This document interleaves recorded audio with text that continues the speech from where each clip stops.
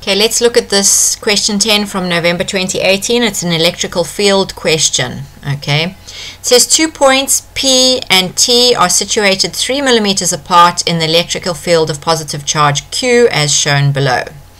Draw the electrical field pattern around charge Q. Now remember, electrical field at a point is the electrostatic force experienced per unit positive charge placed at the point. So if it's a positive charge placed here, where is it going to go? It is going to be repelled, because like charges repel. So the field will look something like this. There will be arrows leaving the circle at right angles. Okay, and that will be what your field is. The arrows must go outwards, they must not cross, they must leave the circle at right angles. That would be the field pattern for 2 marks. Now it says to you, the magnitude of the electrical field at point P is 4 times 10 to the 6 newtons per coulomb, and at point T it's 2,5 times 10 to the 5 newtons per coulomb. So this makes sense. Remember, the field is the force experienced per unit of positive charge placed at that point. So if I put a 1 coulomb charge here, the field would be equal to the force at that point. Okay, and if I put a 1 coulomb charge, the field is equal to the force at that point. So it makes sense that this one at P is a big number and the one at T is a small number, because can you check, this is times 1,000,000 and this is times 100,000 newtons per coulomb. So close by, big force, far away, small force. Okay, now that's why I didn't draw all of these arrows here, so I can show you what's going on with the picture here. Now it says to you, calculate the ratio of the electrical field at point P to the electrical field at point T. So all you do is you go EP, okay, is to ET, which is what they tell you to write, and then you take this value for P, it's 4 times 10 to the 6, okay, and then you say, what is it at ET? It's this value, and then you do what you do with any ratio, you put it in your calculator and you simplify it, and you will come out with a ratio of 16 is to 1. So at this point the force is 16 times stronger than it is at that point. Now it says to you, calculate the distance between charge Q and point P. So you've got to think about this a little bit. We know from the formula here, E equals KQ over R squared, which means E is proportional to 1 over R squared. So it's inversely proportional to the square of the distance. And you can see here, 16 is a square number, okay?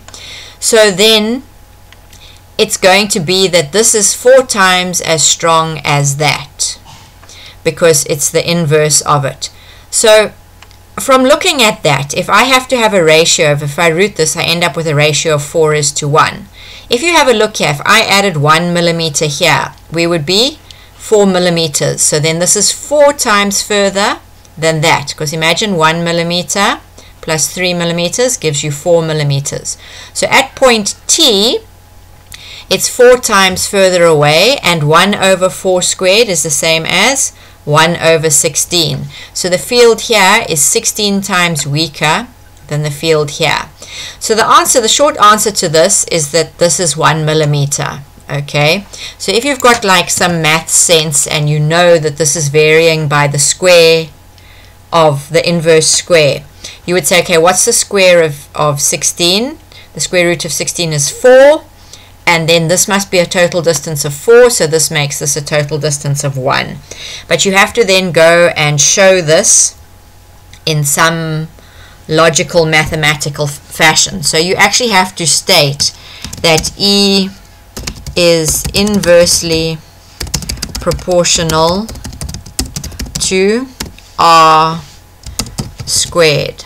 Okay, so you state something like that, and then you say whatever this distance is here is so that at EP, okay, is, when we're inversely proportional to 1 over, say, R squared. If we call this little distance here R, and then ET is proportional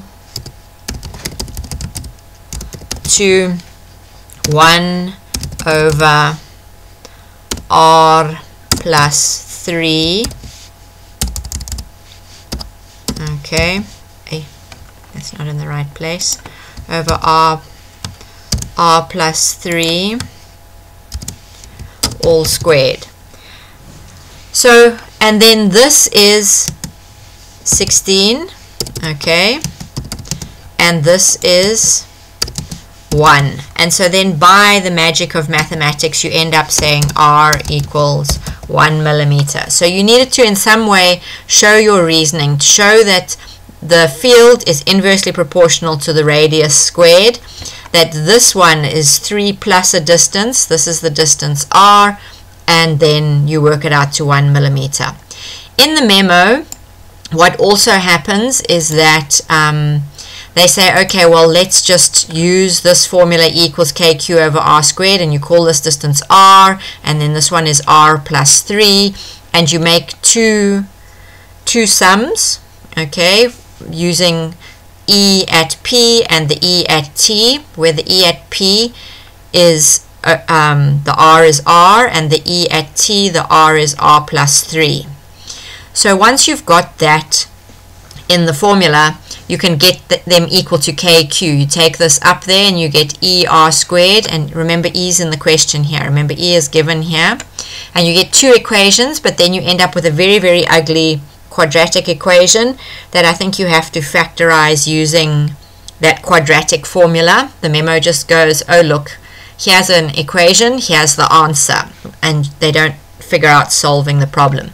But if you had have done that without getting to 1 millimeter, you would have ended up with 3 of your 4 marks, okay? But if you use the ratio thing, it's much easier. And then when it says to find the magnitude of charge q, all you have to do is you get this formula equals kq over r squared, okay, and then you say, okay, let's put it here, E equals kq over r squared. That's not squared. Okay, so then they gave you, let's look at point P. The value at point P is this value. Here's the E at P. Okay, so let's write here 4 point P equals 9 times 10 to the power of 9 K times Q all over r squared, and the r was 1 millimeter, so in meters that's 0,001 squared. Okay, and then you just put that into your calculator and you come up with your answer. I can work it out here.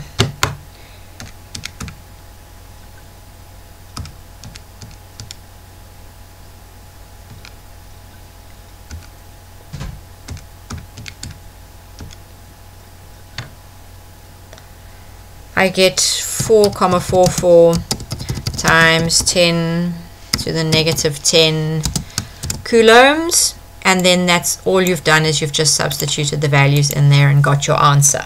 And then that would be the magnitude of charge Q.